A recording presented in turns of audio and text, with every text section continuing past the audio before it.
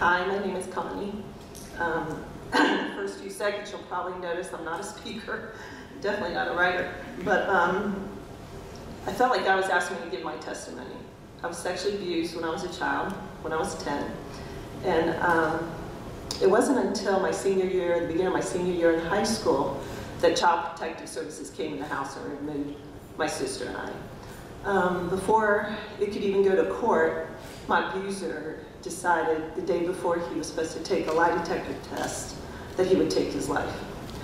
So all of our family and our whole life kind of blew up at one time. And part of me was like, well, I was still broken, but I didn't feel the need that I had to talk because I was like, he's gone, what, you know, get over it kind of thing. And I really didn't want to talk. And so I'd gone to Virginia Tech, and I remember meeting this really cute guy named Skeets, and I just felt like we were starting to get serious about dating, and I was afraid that he was going to say, well, tell me about your family. I was like, ooh, no, and he would probably leave. But God gave me his grace, and I sat there and I told him and opened up my heart, and he was like, wow, let's pray. And that just blew my heart, because I never had someone that treated me like that, let alone wanted to pray and say, I care for you. Let's see what God says about this. So basically he was like, can you go home and try to resolve things with your mom? I was like, no, you don't understand. I can't do that. And he kept saying, but God can help you do that. And he was right, and God has helped me to do that. It's been hard, it's been difficult, and at the same time, we got married a few years later, and I felt like I was still having these issues in my life, and I was like, why are these things popping up? And it's because what's inside is going to come out until you talk about it. And it's kind of like a time bomb. It's going to come out one way or the other. And was I going to let it happen willingly, or was I just going to let it happen, like when I'm trying to discipline my kids and it comes out in anger, or any other obstacle that was going to come, I had to face it. So I started praying and asking God, and I remember going to different Bible studies and talking, and little by little, you know, we all have codes as kids that have been abused. You have like these little code words, you say a little bit to give people a little bit of information to see how they're going to handle it before you're going to share anymore. So we had a whole lot of code language going on, and God started healing a lot through women's Bible studies, and just little by little, he was taking my heart and healing it. Well, then it became about 9 years ago. Beth Moore, again, like Michelle said, there was a book called Breaking Free. And man, he broke some chains, and he was breaking me free. And I felt for the first time like we had, with these ladies, we were able to share, just be transparent and real, my story. And it was like, wow, all the chains were falling down. I was like, wow, he's healing me, yay. And then God said, you know what? Let's go a little bit deeper. And I was like, oh, no, I don't know, I'm good. And he said, no, what I need you to do, or I want you to do.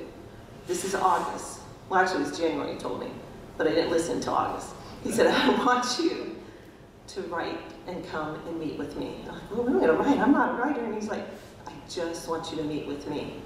I want you to meet from August now until Christmas, and just write whatever I tell you. And I'll open the first page, because, like I said, you'll realize I'm not a writer. But anyhow, Friday, August 29, 2008. Lord, I know that you've been preparing my heart for a long time to write my story, and I'm still not sure how it will come together. But I know you'll show me along the way. I believe you want me to write whatever you put on my heart each day of the memories of the past. I know I will write you each day until Christmas, and then you'll have my story. The story you created even before I was conceived. This will be my gift to you this Christmas. A book of my life, how you have always been there for me, how you've always guided me and drawn me closer to you. I know the grammar will be a mess, and my sentences will have little structure. I know you will read through the lines and you'll see my heart, just like you always have and always will. I know some days will be hard as I look back and see what you brought me through. I know it won't be easy, and I might open some wounds, but I know you will help me. I can't do this on my own. I know that this morning when I tried to sit and mentally go through the highlights of my life with you, whew, it was exciting, sad, happy, and even fearful at times. I was amazed at how memory can take you back so quick to a place I tried so hard to run away from. How memory can make you cry tears one minute of hurt, and then turn to tears of deep gratitude and a desire to be before you in your presence. Lord, please help me to share all that you would have me share. You are my life. I'm nothing without you. It's only by your grace that I'm even here. I know your plans for me have always been for good. I know this because your word tells me and I believe you. But sometimes, Lord, I have struggled at times to see good, when at times I have felt pain and betrayal in my life. You have always been faithful to me. Thank you for loving me and being there when I so desperately needed you. For all the times you pursued me when all I wanted to do was run the other way. I guess I better go to sleep. Lord, thank you for today. I love you, Connie. So for the next 4 months, he had me sit down, and every day I didn't know what I was going to write. And it was scary. And he told me, just write what I tell you. Just write whatever memory comes in your head, and I'm going to heal you. And by Christmas, you're going to be healed. And I claimed that verse. I just kept thinking, okay. And it was hard. There were nights I stayed up into the morning because I knew I had to write him. There are days that were crazy. October 4th. The whole thing I'm trying to share with you is that, like you mentioned earlier, you got to say it, you got to share it, you got to go through it, and it's going to be hard. And writing was released for me. It was October 4th, and I had this fancy journal you all see I wrote on. I think I mostly put it in this so I could tear out a page if later I didn't want anyone to read it.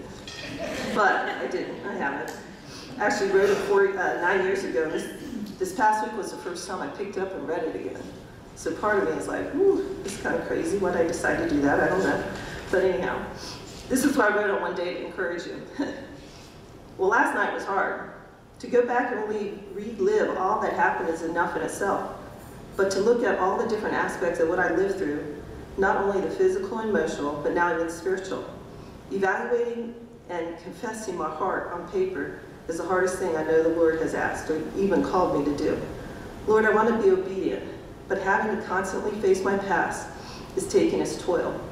So many times before I have dealt with my past with you, but it was in small quantities and for short periods of time. And now it's been every day for a month.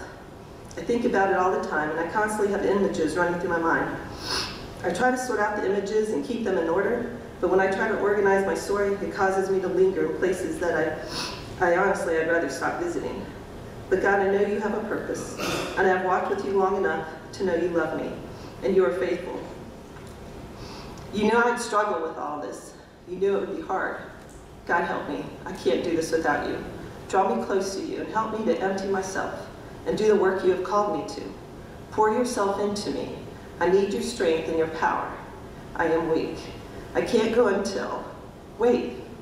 Lord, thank you. Even as I pour out my heart on paper, there it is. I am weak. When I am weak, you're strong. Okay, Lord, I have to go now and find that verse. And here it is, 2 Corinthians 12, 9 through 10. But he said to me, my grace is sufficient for you. My power is made perfect in weakness. Therefore I will boast all the more gladly about my weaknesses, so that Christ's power may rest on me. This is why, for Christ's sake, I delight in weaknesses, in insults, in hardships, and persecutions, and difficulties.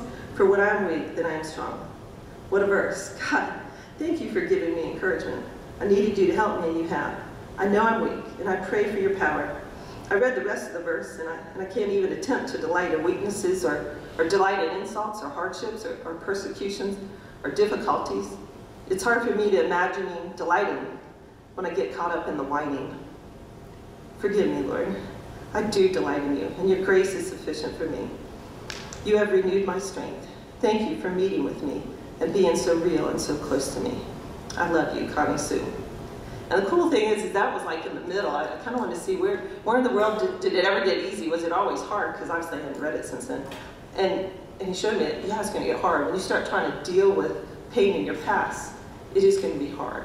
But by the time I read it, and I actually finished Christmas Eve, which was kind of cool because I felt like, wow, I felt like God just took this huge burden and it just rolled off my back. I mean, I struggled and tried to get healing little by little, and this was like, woo, she was like, we are getting rid of this. And he did. And that's my encouragement. I know I'm supposed to be short, and I'm not real short, except for this way. But this is the verse I want to leave you. Have I not commanded you? Commanded. It wasn't a suggestion. He commanded us. Be strong and courageous. Don't be afraid, and don't be discouraged, for the Lord your God will be with you wherever you go. And I think that's the biggest gift he gave me, was he made me look back to show me he was always there in every day, in every circumstance. And I encourage you to write your story. Make time to meet with him. He'll show up.